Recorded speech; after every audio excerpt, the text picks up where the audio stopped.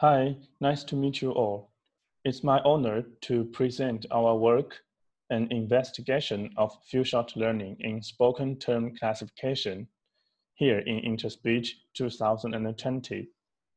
I am Yang Binchen from City University of Hong Kong.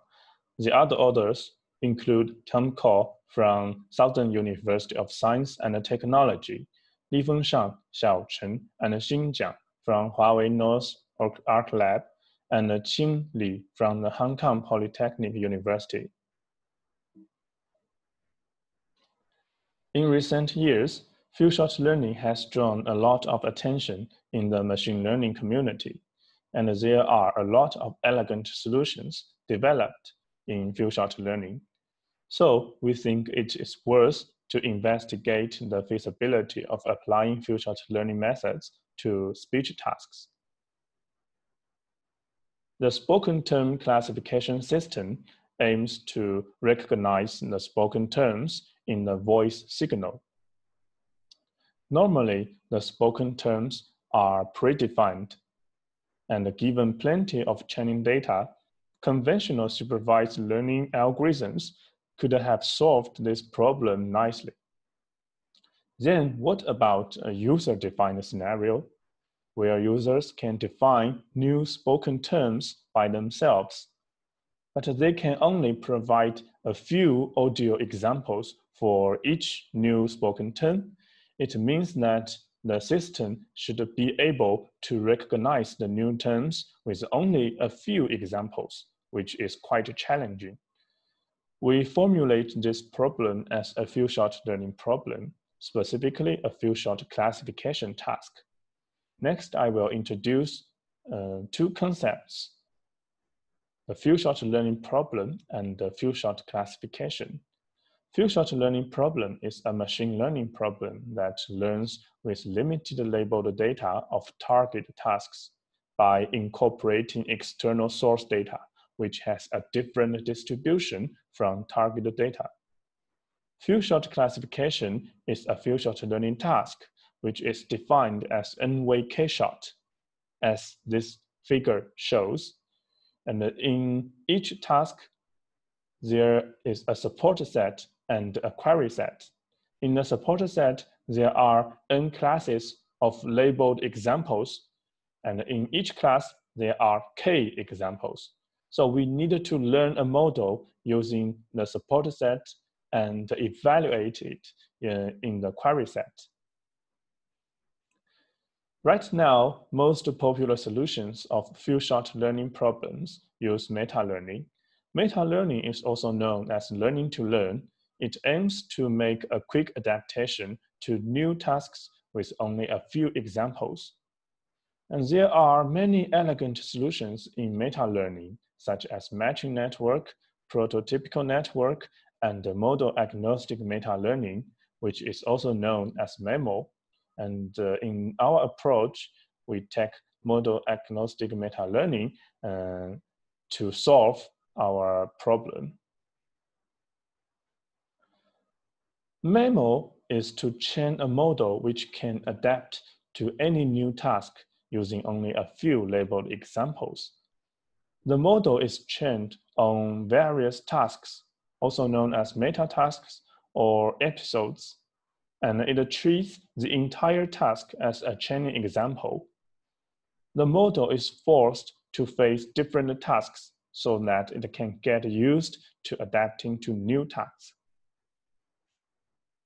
MEMO has been widely used in few-shot image classification tasks, or few-shot speech classification tasks, or few-shot relation classification tasks in natural language processing. Next, I will introduce the details of MEMO. There are two stages of MEMO: the meta-learning stage and the fine-tuning stage.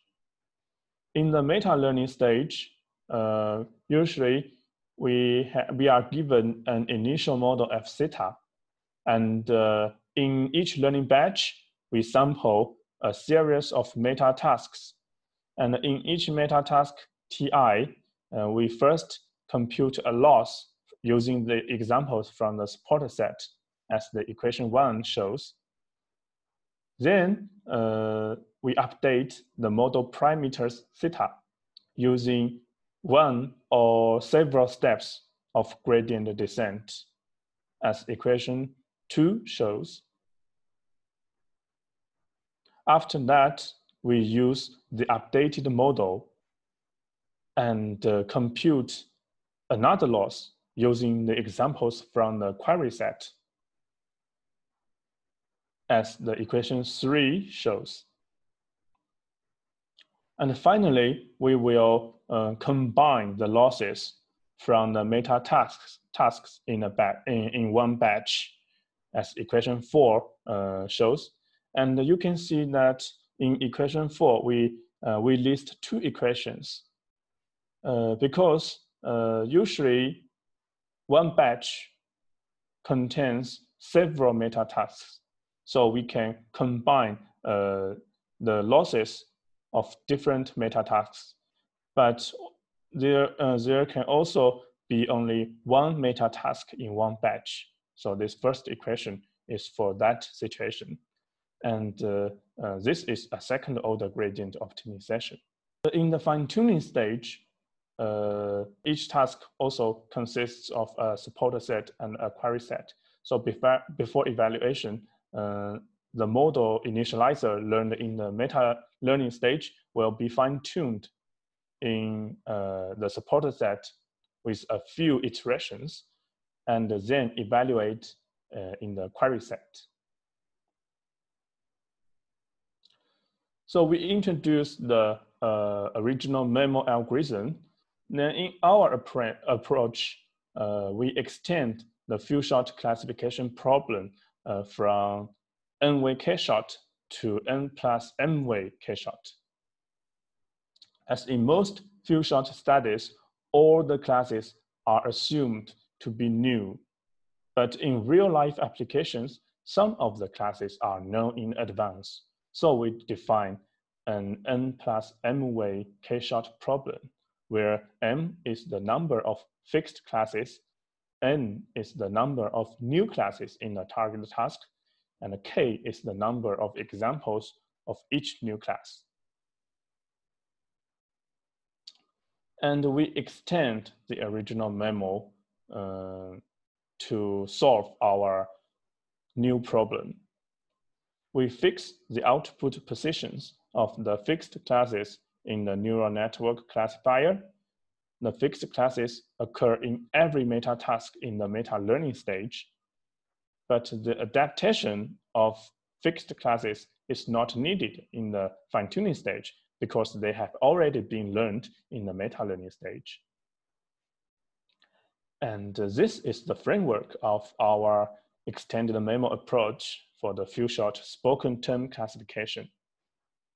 And in the meta learning stage, we sample a number of meta tasks. In each meta task, there is a supporter set and a query set. So our problem here is a 10 plus two-way k-shot problem.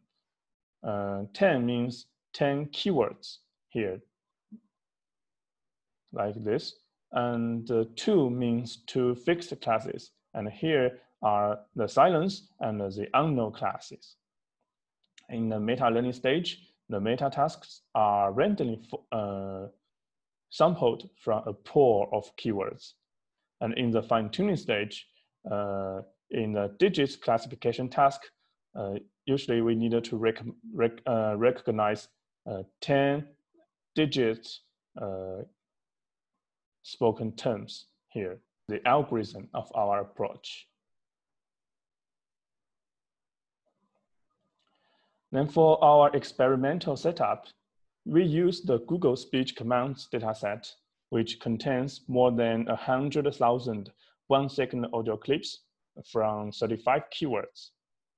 We formulate two 10 plus two-way k-shot tasks using the same setup as the audio recognition tutorial in the official TensorFlow package.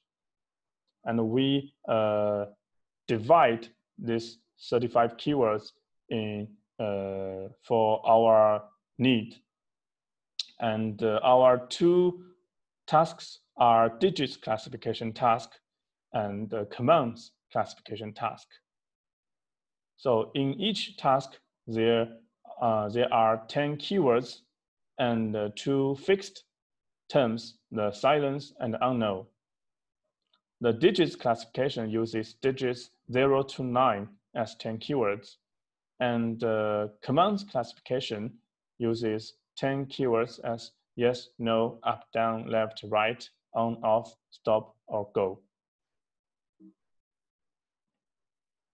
And we use the 40-dimensional MFCC features for each spoken term.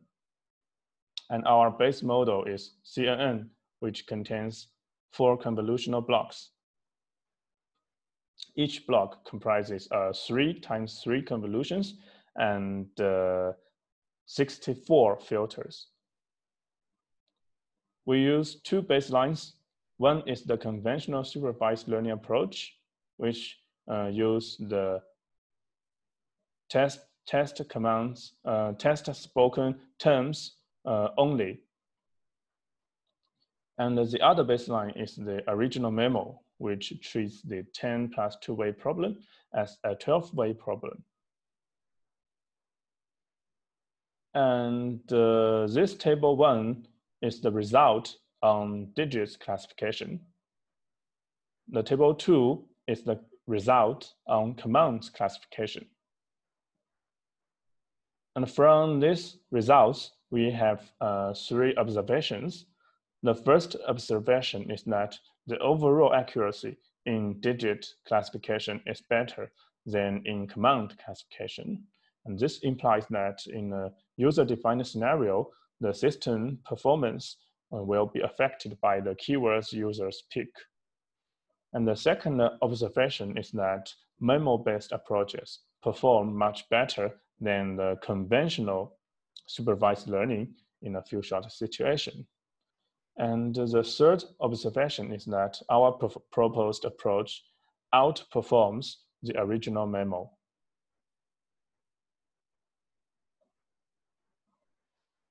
And we attribute the improvement to the use of prior information of the fixed classes. We also do another experiment which compare the user-defined scenario and a predefined scenario. Here, the predefined scenario means that we collect quite a lot of labeled examples in this digits classification. And this is the result of predefined scenario. The accuracy reaches near 91%, and compare to our extended memo approach or the supervised learning approach.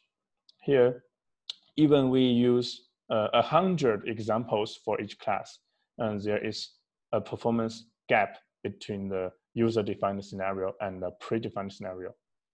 And in the by the way, the predefined scenario use about more than 3,000 labeled examples for each class. And then finally, we will draw a conclusion.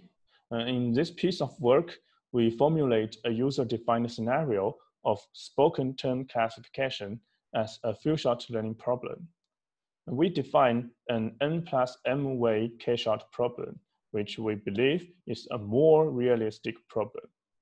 And we solve this problem by extending the original memo, and we get better result compared to the conventional supervised learning method and the original memo.